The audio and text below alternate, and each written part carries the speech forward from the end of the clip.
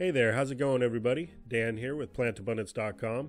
So check this out. Earlier today I was transferring over some comfrey over to the base of this other hugelkultur mound.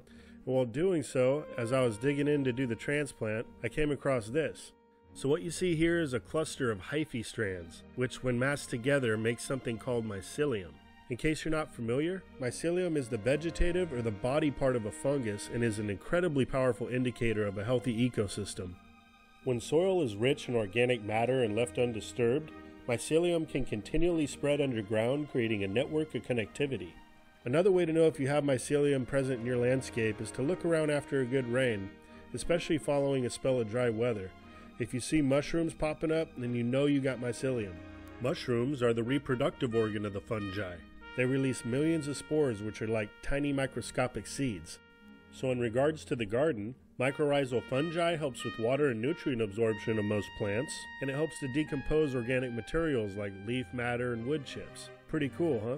It's also been shown to have the amazing ability to remove pollutants and chemicals from the soil and water. Who would have thought that?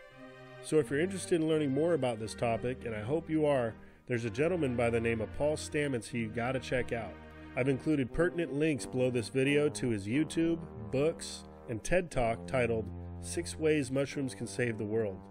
So that's it for now, everybody. As always, I hope this video finds you and finds you well, out in the world and out in your garden, planting more abundance in your life. Take care, everybody. I'll be talking to you again soon.